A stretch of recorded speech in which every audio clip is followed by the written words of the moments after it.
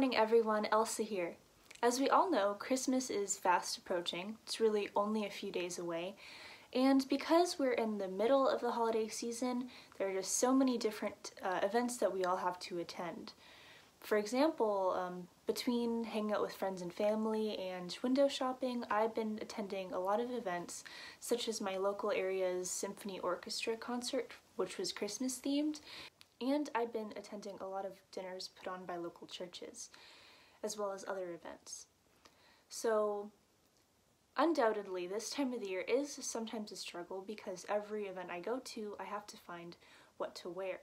And I normally like to dress more formally during this time of year because so many of the events that I attend are maybe in a slightly more conservative place, or typically the dress codes are expected to be a bit nicer.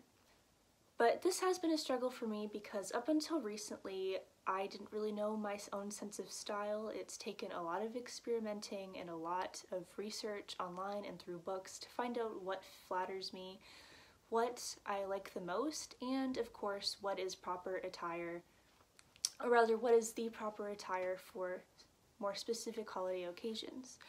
So without further ado, I'm going to share with you a Get Ready With Me video today, and keep in mind it's not going to be accurate. It's not really an accurate portrayal of how to dress for every single event because dress codes vary a lot during this time of year. Before I get started, I would also like to share with all of you this wonderful news that I have finally created my Instagram account for this YouTube channel, and I am so excited to share it with you all. The link is down below if you're interested.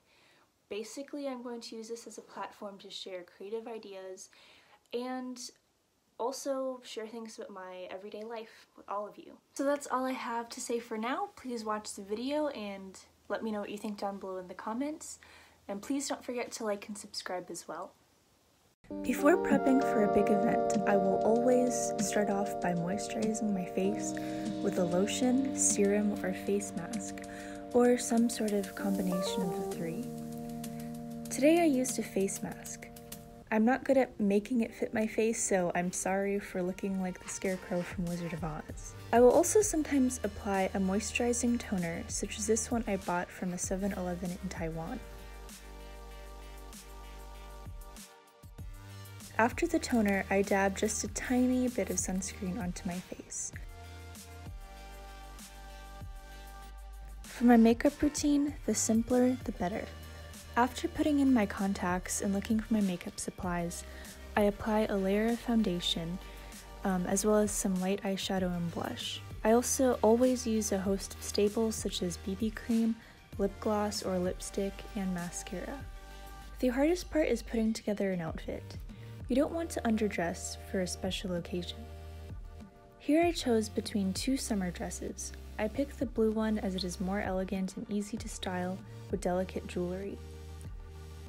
To complete a wintry look, I also wore a fur coat / vest / shawl, or whatever you want to call it. Here's my mostly completed outfit. For an especially cold night, I would add some dark colored stockings.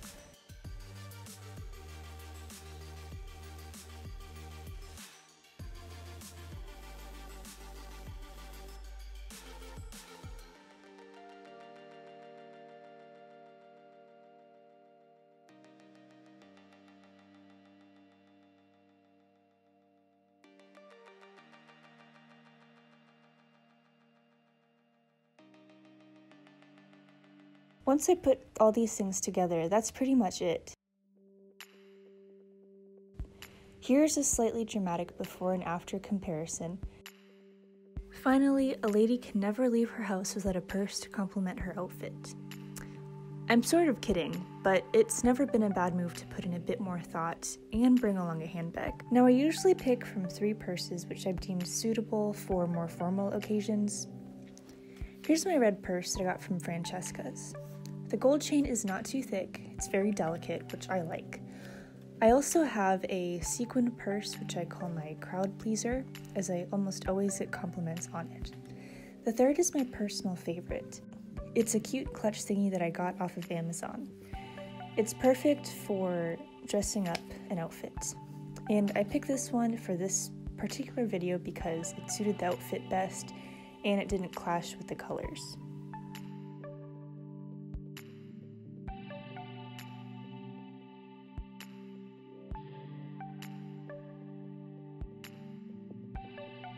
Hey guys, so that's all for today. Thank you so much for watching my channel. Just as a quick reminder, please don't forget to follow my new Instagram account, and please let me know what you think down below in the comments.